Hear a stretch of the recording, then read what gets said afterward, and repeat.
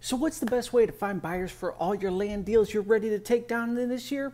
In this video, I'm gonna walk you through how I find buyers for all my properties so you can do the exact same. But just know at any time in the description directly below this video is plenty of resources you could use to not only expand upon your monthly cash flow or to jump on consulting calls with me where I'll walk you through your first or next land investment deal.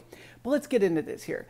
Everybody has the same two big problems when they're going into this business. How do I find great deals? And how do I find buyers for these great deals after I take them down? So in this video, let's focus on the buyers. And I've done other videos on this, but it never hurts to recap. So we're nice and fresh and ready to go.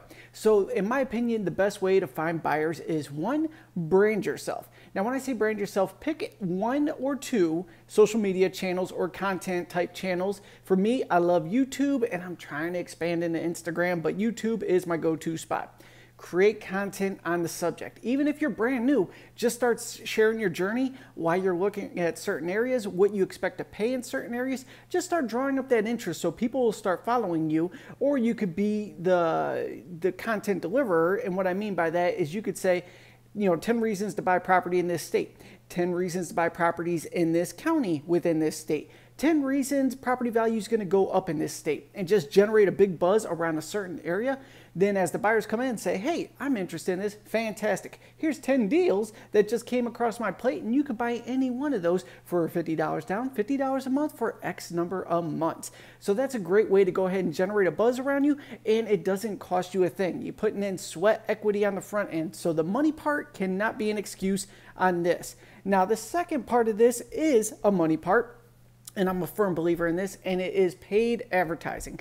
So for me, I like to go where people are already looking for properties. And these are places like Land Watch, Land and Farm, Land Flip, Lot Flip, Land Century, you name it. I go to all the platforms and I study what people are listing properties for. I look for the best possible ads on these. Now, how do you know it's a great ad? If you stopped in your tracks while you were scrolling, you're like, whoa, that caught my attention there. That's a great ad. You should probably save that template and then go ahead and tweak it so it fits your style. Don't copy anybody's style, but take their style and then pivot it just a little bit to fit what you're all about, and then go ahead and promote your properties in the similar fashion.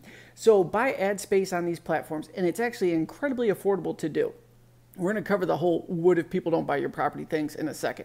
That seems to be a big holdup. Don't worry about that. So buy ad space on there, promote properties that you are taking down.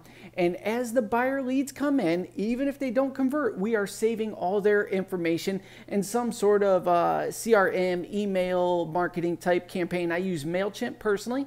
If you reach out to me and you're not buying anything I have right now, not a problem. I have your email address.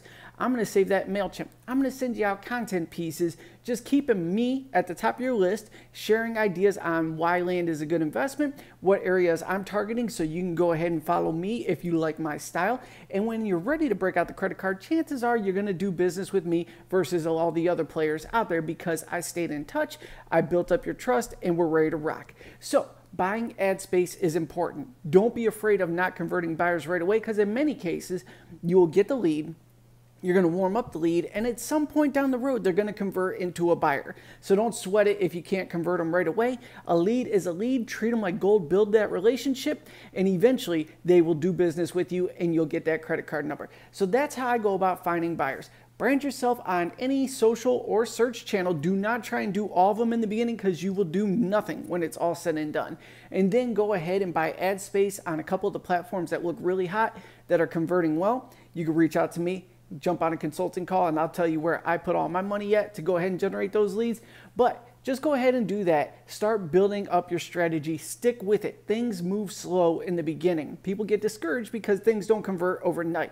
But if you stick with it and you're in it for the long haul, sales do happen. Numbers start to compound. Then next thing you know, your car is paid for every month. Then you're making your rent payment or your house payment every month through these strategies. And it just keeps building and building as you expand. So don't give up. It's a new year. It's a fresh start. And I expect everybody to hit their goals this year. I expect you to hold me accountable on all my goals as well. So with that said, if you have any questions, drop those down below. Text me at 440-567-6040. As always, I truly appreciate you tuning into this. Thank you so much, and I'll see you in the next video.